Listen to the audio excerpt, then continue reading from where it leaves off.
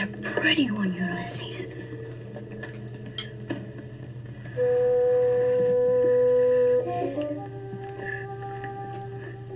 There it is. Hello BookTube, I'm Sean the Book Maniac. Welcome back to my channel. This is my favorite time of year. It's Women in Translation Month, the entire month of August, and I wouldn't miss it for the world.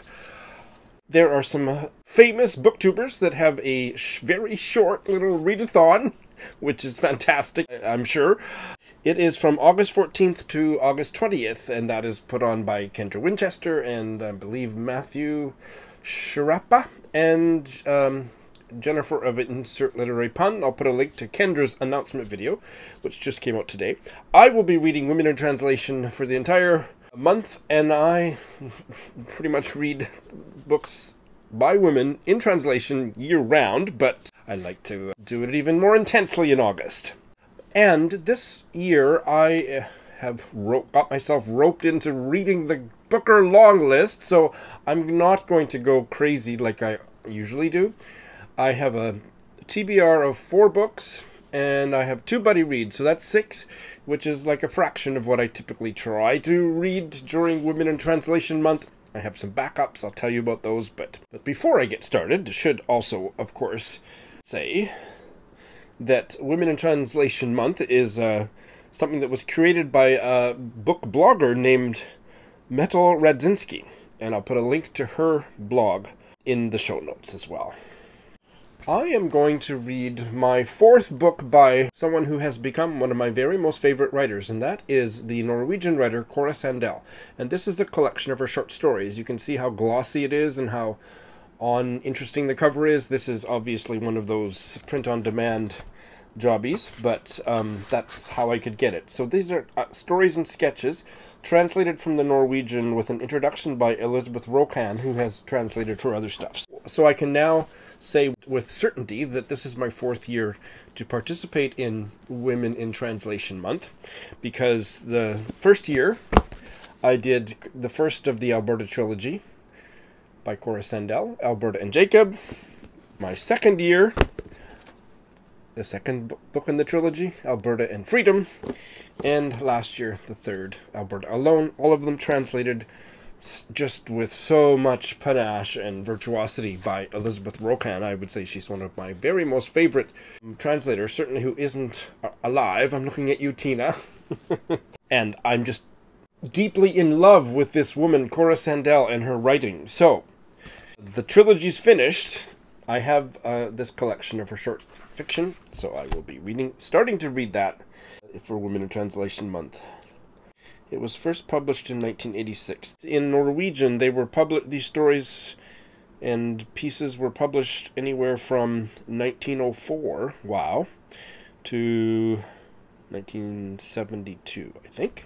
I am going to be doing double duty with this one because I am taking part in the Invisible Cities reading project on BookTube this year, and August Korea is one of the countries for August, so I have this book dying to get to it, so I'm going to read it for both Invisible Cities and Women in Translation Month, and that is I'll Go On by Hwang Jungeun, translated from the Korean by Yae Won. This is supposed to be absolutely amazing. It's in these very attractive Tilted Axis Press editions, and this was kind of a book trade with the Irish novelist Ronan Hession, who I sent him some books that I didn't want to keep, and he said, well, let me send you this. This is one of my favorite Korean novels of late, and now I'm going to finally get to it.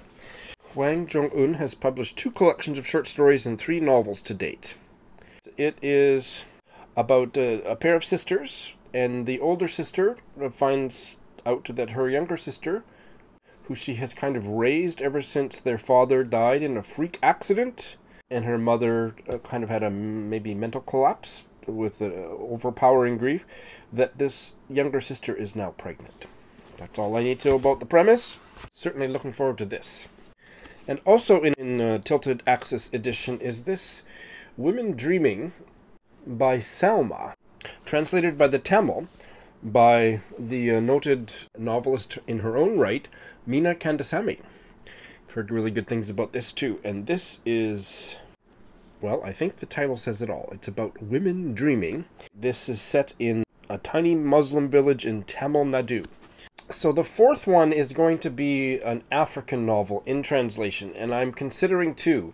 One doesn't get released until about August 20th, so that would be something I'd read late in the month. Let's see, when is the publication date? August 15th. So if it's in stock and I can order it from somewhere that'll get delivered to me in time, that's what I'll do. But if there's a delay in the publication date or a delay in the shipping date, I have a backup.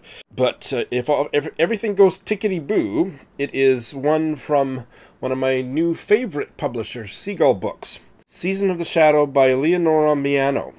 And this is a novel from Cameroon. I read another novel in translation by a gay writer who was born in Cameroon earlier this year, and it's piqued my interest to read more Cameroonian literature.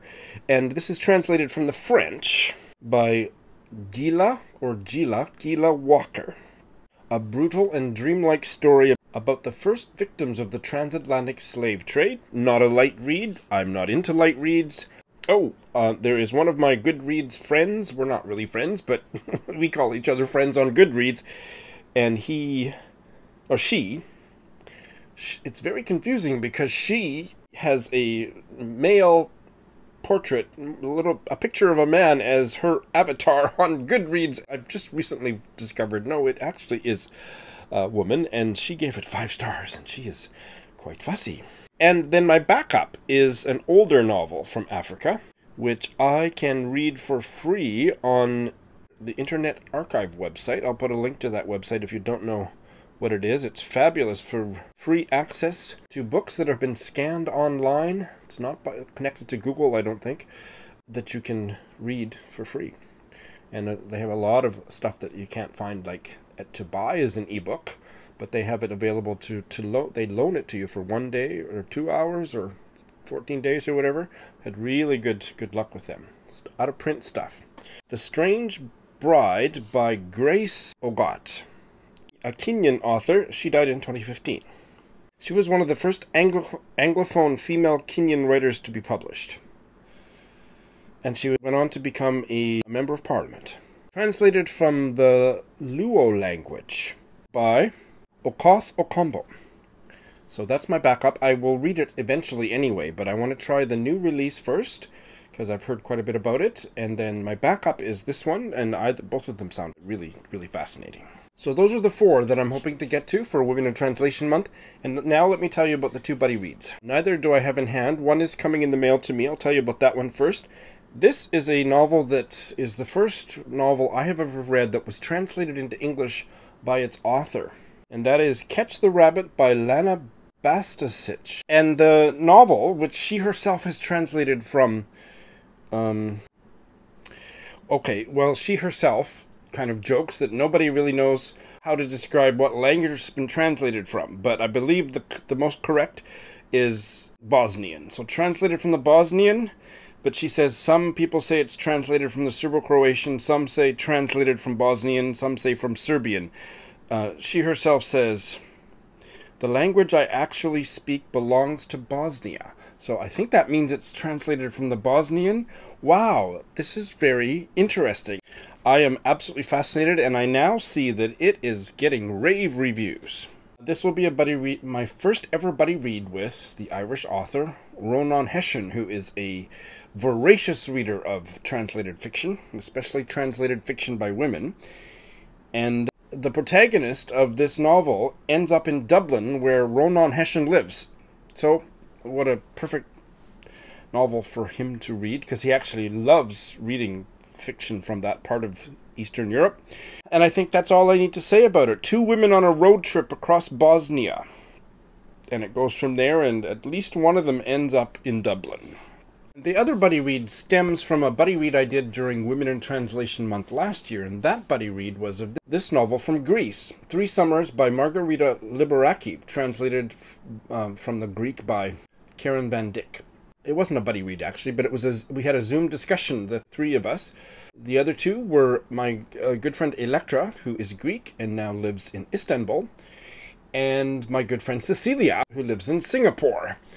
And we had a discussion about this that was a very lively, very interesting discussion. I'll put a link to it in the show notes.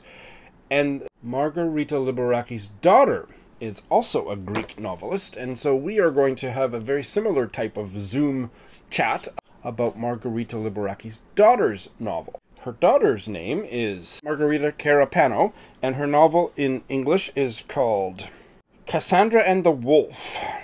It was originally published in 1976, and the translation is by N.C. Germanacos. Considered a contemporary classic in Greece.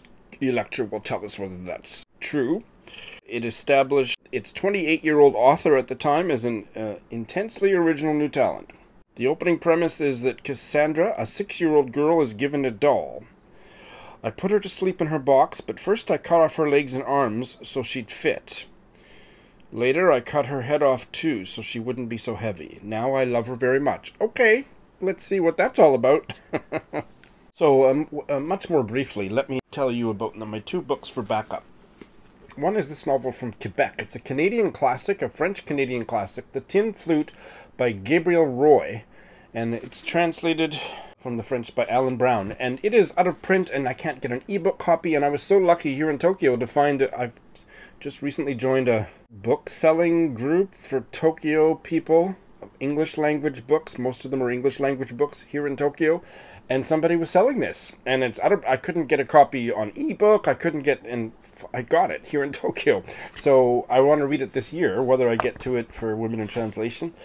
Gabrielle Roy was born in Manitoba in 1909, died in Quebec City in 1983. This novel ushered in a new era of realism in Quebec fiction, and it is about a working class family in Montreal during World War II.